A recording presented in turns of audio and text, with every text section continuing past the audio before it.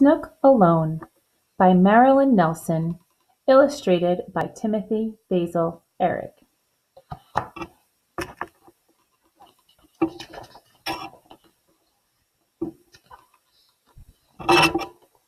Snook Alone.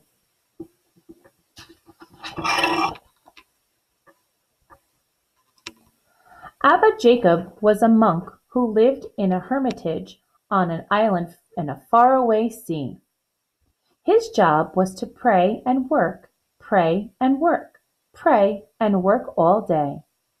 Abba Jacob's little rat terrier Snook was a black-on-white bundle of intelligent energy, with brown cheeks and eyebrows, and black, floppy ears. His job was to catch the mice and rats that scurried through Abba Jacob's kitchen at night, and by day to be Abba Jacob's shadow.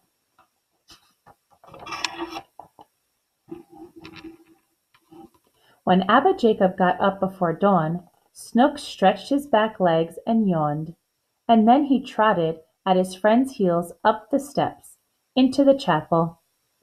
Abba Jacob closed the door, sat down on a stool, put his feet flat on the floor, straightened his back, took a long, deep breath, and closed his eyes. Snook scratched behind both ears, curled up on the straw mat, sighed, and closed his eyes. He heard the wind in the sugar canes, the me-singing birds, a distant, insistent rooster, a rumble of trucks, and the bee-buzzing of motorbikes. He heard the chatter and laughter of women on their way back to work in the cane fields. When his friend stood up and bowed toward the little table in the corner where there were seashells and a candle and a picture of a lady holding a child, Snook shook himself and followed his friend out into the soft dawn light. They stepped down the stairs and went to work.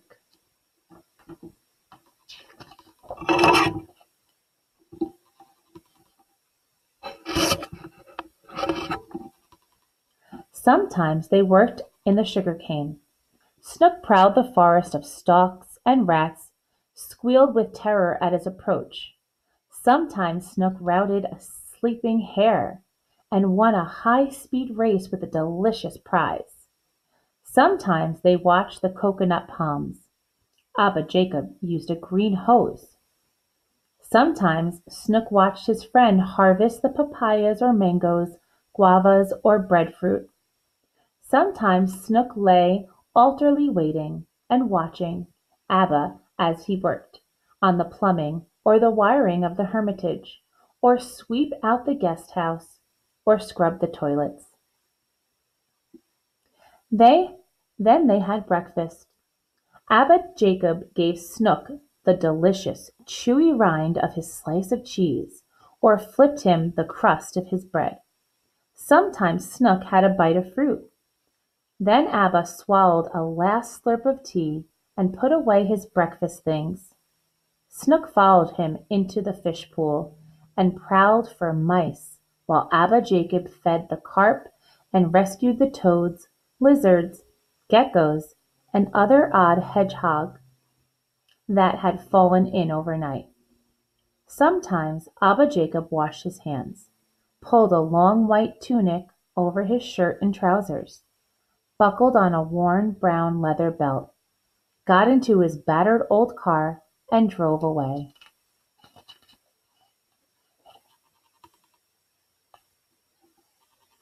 Snook waited.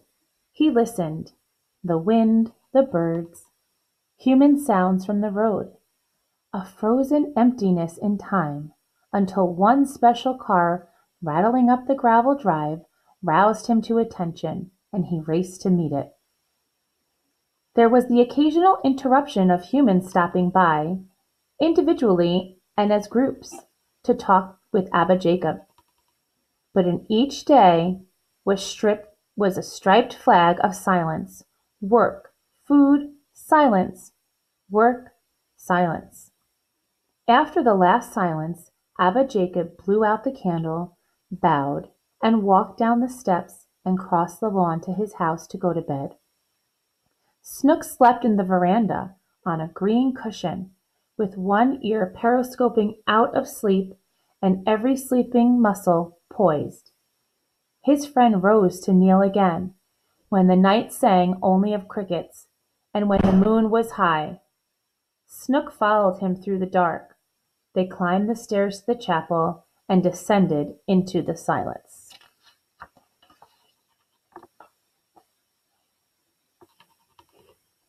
Snook stood at the point of the bow, his black ears flapping.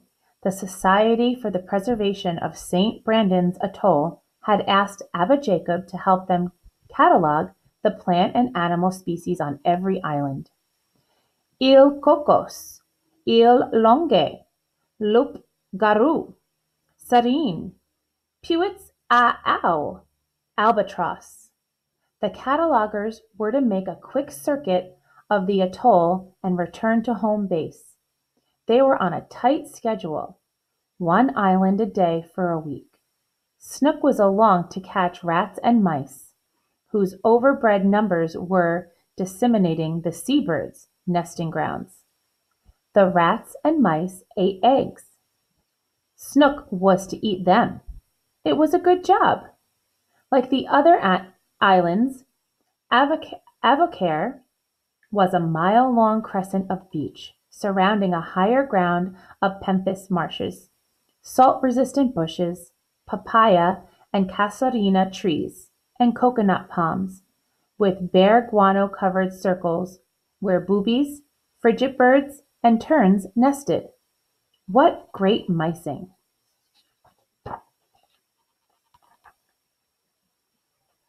Snook had never worked so hard. A black line thinned the horizon. The mood of the sea darkened. Ripples became waves. Waves became breakers.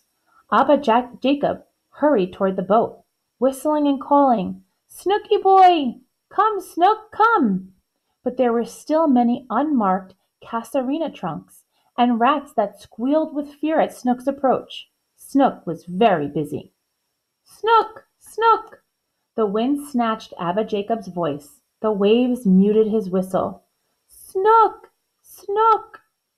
Then the boat rushed Abba Jacob to safety, with the other men in the expedition, to ride out the gale anchored in the lee of larger island.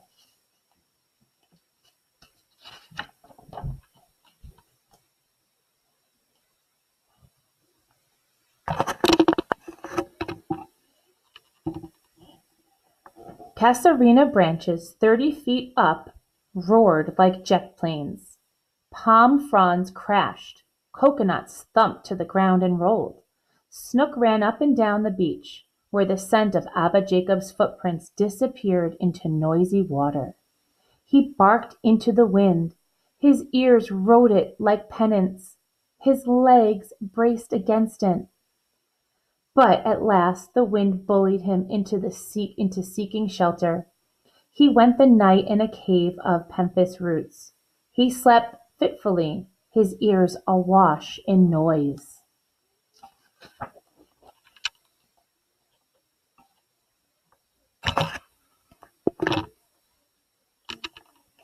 In the morning, there were only faint sips of his friend's scent, left for Snook to drink in here and there. He sat on the beach, watching a band of clear sky fill with streaming light.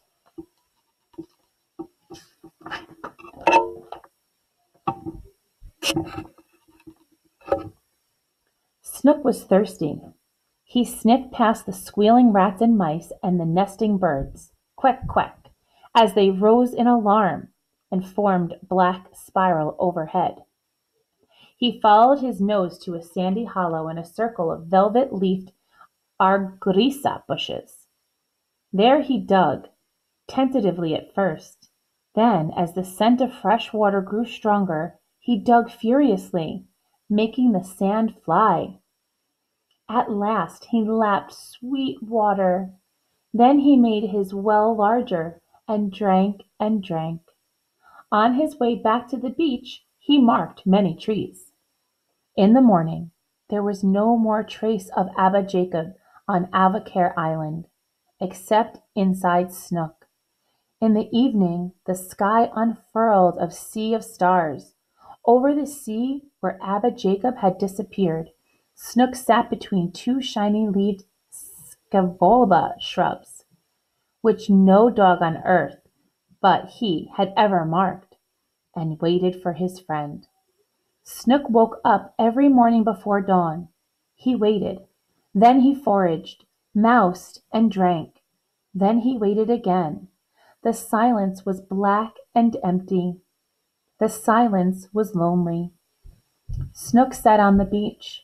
Around him lay scattering bits of pink and white coral, bright pieces of shells. Snook listened to the silence, to the wind and the waves. He waited. Snook's new home in the Pemphis roots was wind-sheltered, dry, and cozy. He was curled there one night as waves crashed and the crescent moon rose naked over the reef at the lagoon. Clack, clack, clack, clack. Something was scurrying closer. Snook rushed out, barking a challenge. A cardismosa land crab, as big as he was, clacked its larger claw at him, its stalk eyes expressionless as pebbles. When Snook lunged, the crab fended him off with its claw, like a boxer with one giant glove. Snook bravely defended his home, but the crab forged ahead like a robot tank. It moved into Snook's warren, claimed one corner, and stayed. Snook curled in the farthest corner and watched all night. In silence he listened. The wind was his breathing. The waves were his breath. Snook foraged in the tidal pools and stalked the lagoon's warm shallows, patiently waiting. When a slow fish swam near, Snook pounced with a splash. If he caught something, he carried it to higher ground and ate it delicately. If he caught nothing, the waiting and the splash were pure play. He learned to be cautious of the prowling baby sharks, with their taste of everything alive. He learned to avoid chasing mice into the guano beds, where the seabirds nested. What a cloud of foul dust that raised! Though he skirted them carefully, he had only to chase a mouse nearby to make the whole colony of boobies rise, in a shimmer of sound, and swoop, screeching and poking their beaks at his head. Over his shoulder as he ran away, he saw the fluffy chicks sitting dumbfounded, like a field of white teddy bears. Sometimes Snook watched the birds, the fairy terns, arrow-like, white creatures, quick and agile, flew in matted pairs, dive-bombing the sea and flying home, with little fishes dangling from their beaks like handlebar mustaches. The heavier, large frigate birds often rob them of their catch before they can catch their chicks. The terns soared back for a new catch, weaving together like streaks of playful light, every movement a synonym for joy. Sometimes two fairy terns hovered, and Snook's eye level for seconds, watching him with curious black eyes. Snook faced the changing sea light, spreading before him. The wide, pale beach called up waves as far as he could see. My Snook! He sat on his haunches with his white front paws neatly in front of him, side by side. He sat with a straight little black on white back. He held his head up, his ears cocked. He waited. A frigate screamed. The cassoras shirred, or whistled, or roared. The surf lapped the coral-strewn sand. Wind was like breathing. Snook watched the horizon at dawn, noon, and sunset. In the incomprehensible vastness was a cloud door to his friend. Breath was like waves. Snook waited. He had waited for the jubilation day rattle of his friend's car on the driveway of their hermitage.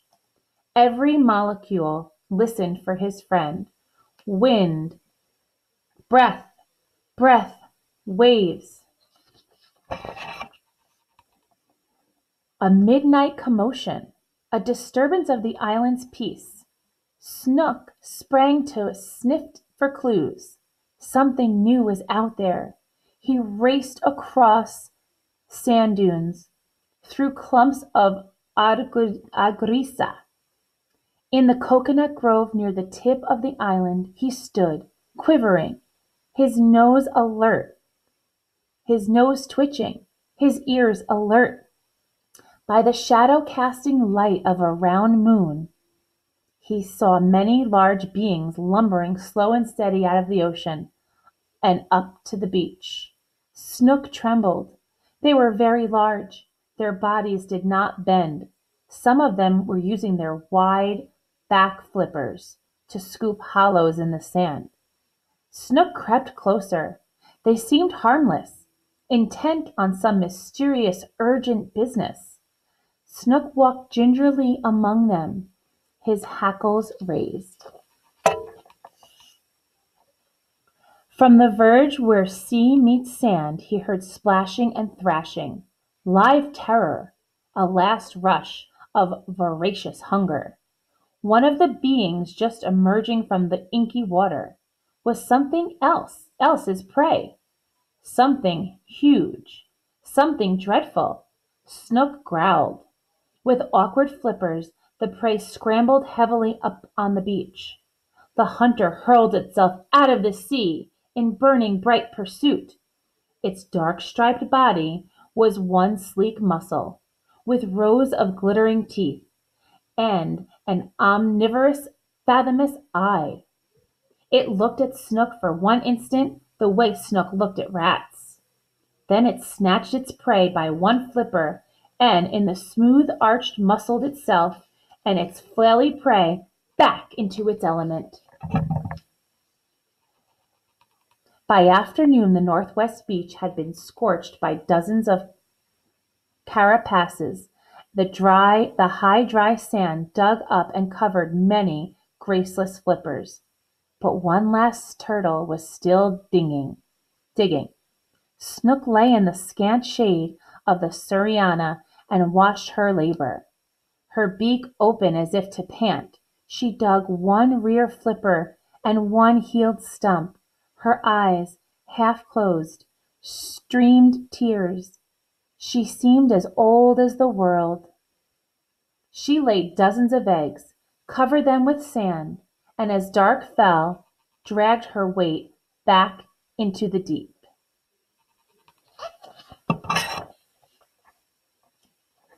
Snook lifted his nose and howled. In the sky, Orion released an arrow. Phoop! For days after, the sea was a green turtle's weeping eye. Snook waited for his friend's soothing voice to emerge from its hiding place beneath the waves, from its hiding place beneath the trees. Snook sat still enough to find the shared silence of Abba Jacob's chapel under the rhythmic surge of surf. He could almost make out, like a whisper in a cyclone, the voice he was waiting for. "Good boy, Snook! Good dog!" Snook wagged his tail. There were finds of flotsam, full moons, fishing buoys, tidbits of shark meals, a plastic soft drink bottle, some pieces of styrofoam. Some of this was good to eat, some of it was good to play with, some was good to roll in. Thus camouflaged, Snook stalked his island in a wolf-sized cloud of stink. The rats didn't know what hit them. But Avoca Island was the center of a vast circle of longing, and from one unknown direction Snook's longing came back to him, mirrored in a fractal of moving sea light, one flicker of which was Abba Jacob's prayer. Wind breathing, breath waves. Good dog! Love went in Snook now, from one end of Avoca to the other, from east to west, from south to north. Whether the noon sun blazed overhead or the Southern Cross blinked down at night, Whether he was working or eating or dozing, Snook was always waiting now in his friend's silence. Abba Jacob's silence in the wind. It was the sea. It was the love in Snook, compassionate and wise as the turtle's eye. One day the good ending came. A dot grew to be a fishing craft, which sent an inflatable motorboat with a tall man standing in its prow. Snook trembled on the beach, waiting. Then he jumped and raced in a yapping circle of pea-dribbling delight. As the boat skimmed sand and the man in the tiller cut the motor, Abba Jacob splashed out. He ran to meet the barking somersault that leaped into his arms. "Oh, Snook," he said, "good dog." Snook whimpered against his friend's chest. He licked his chin, his ears. Abba Jacob laughed. "You silly, horrible little beastie, you!" "Good dog, Snooky boy, good dog."